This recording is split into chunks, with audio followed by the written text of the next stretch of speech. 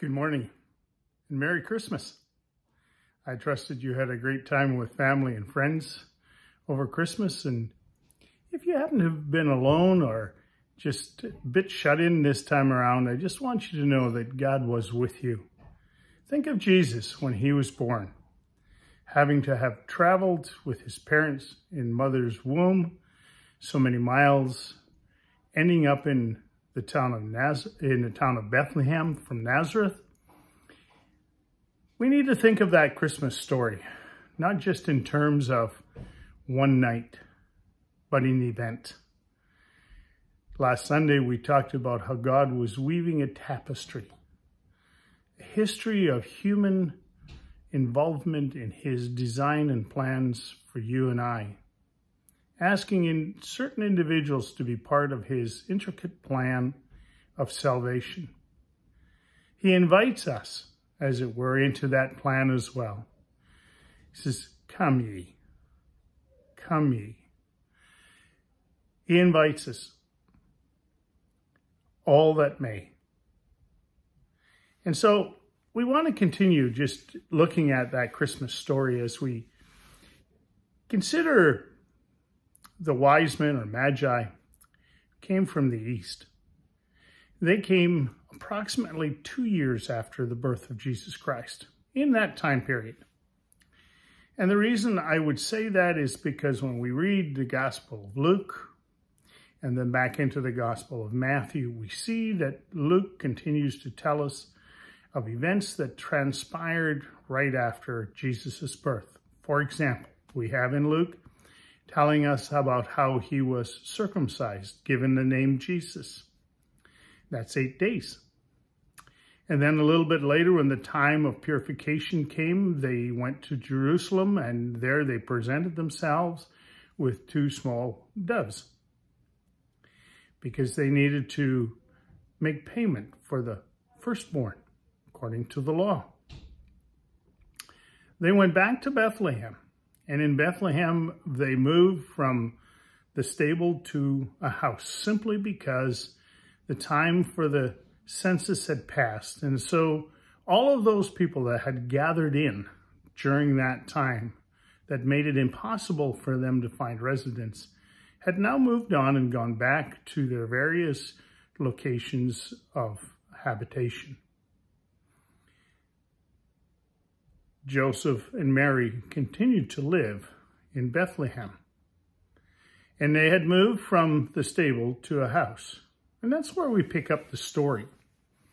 And the story is found in Matthew chapter 2, verse 1, and just kind of finishes at verse 12. So let's look at this story together. Now, when Jesus was born in Bethlehem in the days of Herod the king, behold, there came wise men from the east to Jerusalem, saying, "Where is he that is born King of the Jews? For we have seen his star in the east and have come to worship him." Now Herod the king had heard these things, was troubled, and all Jerusalem with him. And when he had gathered all the chief priests and the scribes of the people together, he demanded of them where Christ should be born.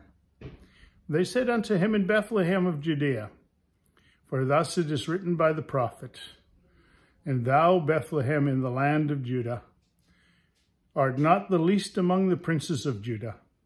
For out of thee shall come a governor, that shall rule my people Israel." Then Herod, when he had privately called the wise men, inquired of them diligently what time the star appeared. And he sent them to Bethlehem and said, "Go and search diligently for the young child. And when you found him, bring me word again, that I may come and worship him also." When they had heard the king, they departed. And lo, the star which they saw in the east went before them till it came and stood over the place where the young child was. When they saw the star, they rejoiced with exceeding great joy. And when they were come into the house where the young child with Mary his mother, and fell down and worshipped him, and they had opened their treasures, they presented unto him gifts, gold and frankincense and myrrh. And being warned of God in a dream that they should not return to Herod, they departed unto their own country another way. The story of Christmas is not just a one-day event. And that talks about us as individuals. Everything that happens to us in life is not just a one-day event. We have things that happen to us that lead up to events in our lives, or lead up to certain high points in our lives. For example, marriage. We have that time before we get married where we prepare ourselves for the event of marriage. Even if you were to go for surgery, for example, there is a time of preparation, getting ready for it. And so even with Mary and Joseph and the story of Christmas, we have this time of preparation, this time of preparing. And in that story, these men came. We're not told how many. Many believe that there were only 3 simply because there were 3 gifts given. But that doesn't mean anything as far as the numbers that were actually there. It just says wise men or magi from the east. These men were consultants to their various governments and forms of government from whence they came. These were the men that were called upon by their own people to give them wise direction for life. They were astrologers. They looked to the stars to see what was happening. And astronomy and astrology in those days went hand in hand. And God caused something to happen in the heavenlies that was unusual, that caught their attention. A star. Jesus is called the morning star, the star of the east. And I kind of think that what they're seeing is God's voice through his creation, speaking to us of the event of Jesus' birth, miraculously. I'm not one of those that aspires to looking at the stars and saying, oh, it was this comet or that comet. I'm sorry, I just have a problem with that. Simply because of what it says here in the Word of God. It says, when they left Jerusalem, the star guided them and came to rest and shone its light specifically over a specific place. That tells me that this was supernatural, not natural in origin. And that's just like God, because he is a supernatural God. But these wise men also speak to me of the kinds of people that there are on the earth. I see basically 3 kinds of people. We have the wise men. We have the scribes, those that know what is really going on, but fear keeps them.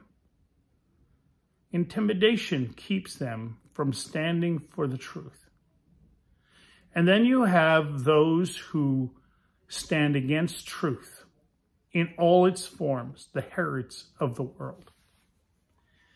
They like to say there is no God but me.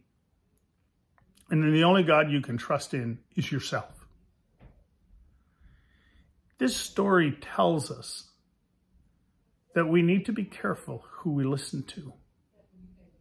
Do we listen to God who created? Or do we listen to a man who uses fear and intimidation, who uses violence as a means of control?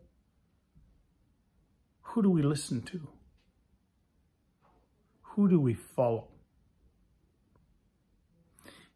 This story teaches us that even at Christmas, The lines in the sands are drawn. We need to be like the wise men, listening to what God has done. Not being fearful, not being intimidated, not being unbelieving.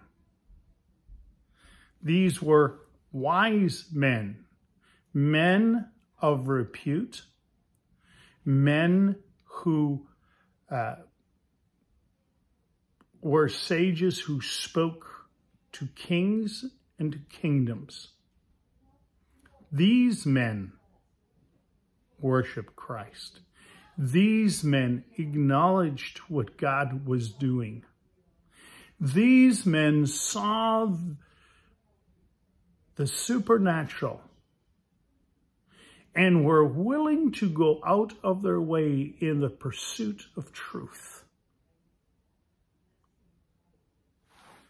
And it really leads me to ask the question at Christmas of us. Are we the Herod? That's foolishness. God is dead.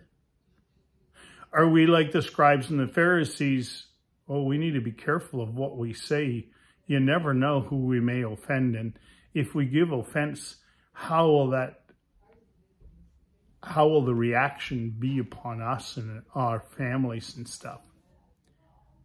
Or do we become the wise men? The men who seek truth and are willing to allow God to speak to our hearts, just as he did to these men. They were wise men. They followed God's direction. They didn't understand it as God's direction, other than they came and they worshiped. They came and they saw the King of Kings and the Lord of Lords. They went away satisfied, filled with joy in heart and mind, filled with peace that passes all understanding, filled with wonderment at what God had done and has done.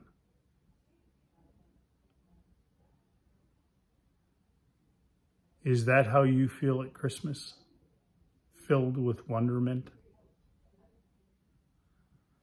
The story of Christmas is God's love story to us. Are we willing to engage? Are we willing to allow ourselves to hear his small voice as he would say to us, follow me? Let's pray. Father, we thank you for your gift of love at Christmas. Thank you for all that you've done for us. I just pray, oh God, that you just bless each who have heard this message. Thank you, Lord, for the great revelation that you have given. May we be like the wise men, true seekers of truth, and allow you to speak to our hearts of you being truth. Because Jesus, you said, I am the way, the truth, and the life. No one comes to the Father except through me. And so, Jesus, in you, we see all that we need for life together with you. Help us to receive you as the wise men did, with joy and anticipation. In Jesus' name, amen. Amen. Merry Christmas.